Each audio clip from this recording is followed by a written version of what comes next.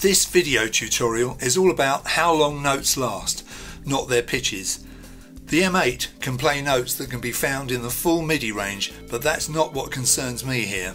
Rather, I want to talk about how the device deals with the lengths or values of the notes from the mighty semi-breve or whole note, which fills up an entire M8 phrase, right down to a note value which is slightly shorter than a dotted semi, hemi, demi, semi-quaver. This is a 1/96th note, or tick in M8 speak. This note value does not exist in the world of musical notation, but if it did, you would need 96 of them to fill the same space as a semi-breve, i.e. a phrase or bar in 4/4 time. The word resolution has two meanings in music. Here, resolution refers to the smallest note value playable on the M8, the tick. As resolution goes, the M8 does not have a particularly high one in terms of ticks, as some computer sequencers have resolutions with far more ticks per 1/16th note. Reason, for instance, has 260 ticks per 16th note or semiquaver, whereas the M8 only has 6. Therefore, the value of a tick varies from sequencer to sequencer. Think of this: some clocks have a hand which ticks every second, and that's a very low resolution when compared to the M8. Having said all this, a resolution of 6 ticks per 1/16th note will deal with most musical scenarios that the modern musician will encounter. On the M8, notes can be placed on any one of the 96 slots available, not just on the 16 steps of the phrase 0 to F or 1 to 16. How that can be accomplished is the subject for another video. When dealing with value or how long notes last, everything in the world of musical notation is dealt with in terms of fractions. And that is, if the semi-breve is a whole note, the minim is a half note, the crotchet is a quarter note, halving all the time, all the way down to the semi, hemi, demi, semi-quaver, which is a 1/128th note and has 5 curled up beams. When more than one of these notes are played sequentially, these beams are straightened out and cause the notes to be joined above or below, which is far more pleasing to the eye. Notes of even smaller value can be found in the world of music, but cannot be played on the M8. The first thing I am going to play you is a small piece of music with only one note, in which I will demonstrate all of the note values from the whole down to the 128th and their relative values when set against a metronome for reference. The piece starts in 4/4 with a semi-breve, and then 2 minims, 4 crotchets, etc. The amount of notes per bar doubling as their values halve, with more and more notes crammed into the bar until, when it attempts to play the semi, hemi, demi, semi-quavers, there are too many notes and you will see the time signature change to 1/4 for 4 bars, as an entire stave is needed to accommodate the vast number of notes. In this case, it's 32 on each. The tempo of this piece is a ridiculously slow 30 BPM, but even at this snail's pace, the end section sounds like a road drill or a woodpecker. No dotted notes are heard in this piece, but they can be played on the M8 just as well, and I will talk about them later in this tutorial.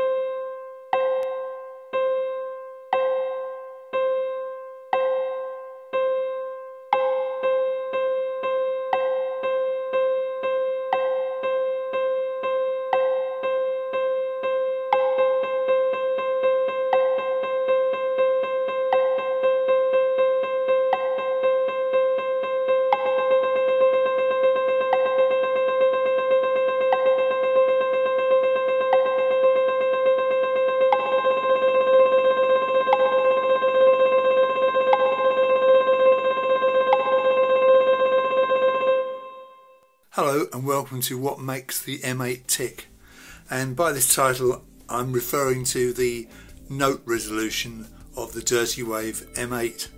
It takes a little while to get your head around this, but basically the thing operates in phrases, and each phrase has 16 steps.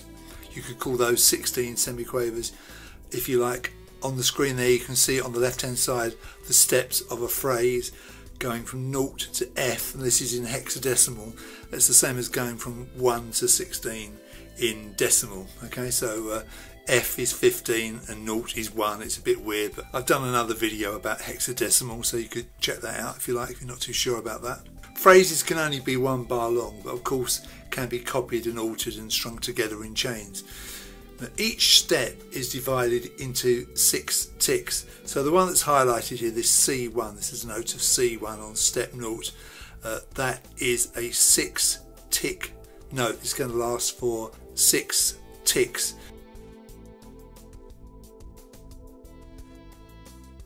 So there are 96 ticks in each bar, and there are 6 ticks on each step. So 6 times 16 gives you 96. So basically there are 96 ticks per phrase, or a bar in 4/4 time signature, although other time signatures are possible. So we have to ask ourselves, why 96? Well, the reason that I guess they've used 96 in this instrument is that the factors for the number 96 are as follows: 1, 2, 3, 4, 6, 8, 12, 16, 24, 32, 48 and 96 itself. This makes it great for note values because of course, you know, you've got 4, 4, you've got 6, 8, you've got 12, 8, you've got those note values that I spoke about before. So it very much hinges round the factors of 96 and does musical notation. So if you're not sure what a factor is, it's a number that a given number can be divided by without a remainder. So as an example, 96 can be divided by 4, gives you 24 with no remainder, or it can be divided by 8, gives you 12 with no remainder. So we say that 4 and 8 are factors of 96. So I'm going to show you the values of the ticks in terms of fractions and in terms of actual note values now. So this is a musical stave, and you can see this piece of music, if you could call it a piece of music, is in 4/4 time signature. So each bar, if you like, equals 4 quarters, 4/4. So the note that fills 1 bar of 4/4 is called a semi-breve. It is a round open note without a stem. I say round, it's more like a flattened oval. Anyway, it's called a semi-breve. It's called a whole note. 4/4 is the same as 1, if you like, and that represents 96 ticks on the Dirtywave M8. So 96 ticks, add all those together, and that's 1 bar. If you look at the next one down, which is the minim, that is what we call a half note. So it's only 48 ticks. You need 2 of those in a bar of 4/4. It's half of the whole, so it's worth 48 ticks. Okay, so there are 48 ticks to a minim. The minim is a round open note with a stem. There are 24 ticks to a crotchet, which is the quarter note. You're getting the idea. It's coming down in halves. The crotchet is a round filled in note with a stem. It's a quarter note and it's 24 ticks. And notice how the quarter note is a quarter of the whole. So the whole is 96 ticks and the quarter note is 24 ticks. And it just keeps halving. The quaver is the 8th note with 12 ticks. It's a filled in note with a beam. Now the semiquaver, you can see it's a filled in note with 2 beams which are kind of bent upwards. 16th note, 6 ticks, and that is 1 step. See how we've gone down from the whole to the 16th. So we're halving each time. The semi-breve, whole note, 96 ticks.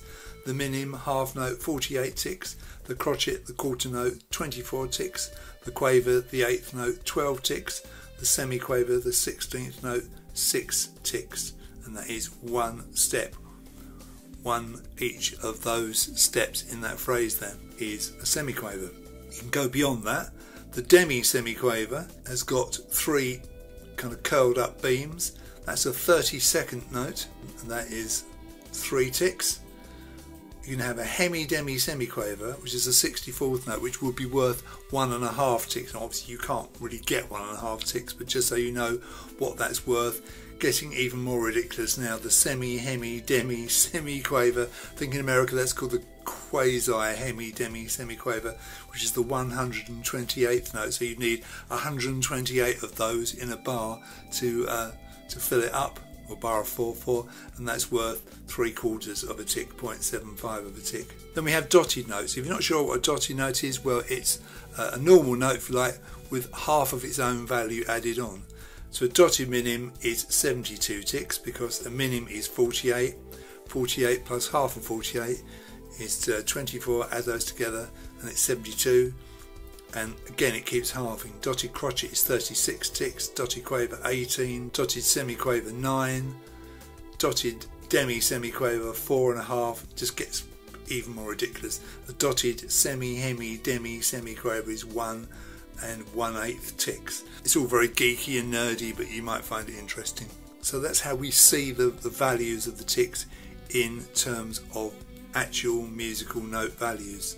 So we've said 1 tick equals 1/96th of a bar, of a whole, if you like. So you can't really get a note of that value. The nearest you can get to that is a dotted semi, hemi, demi, semi-quaver, which is a dotted 1/128th note. That's not exactly the same, because that's 1/85th of a whole, or of a semi-breve, if you like. So 1 tick is not an actual note value at all, but it is 1/96th of a bar or a phrase. So if you like, 1 tick is 1.042% of a bar of 4/4, so slightly greater than 1% of the bar. Hopefully this very nerdy video has given you an idea on why the Dirtywave M8 operates on this system of 96 ticks per bar.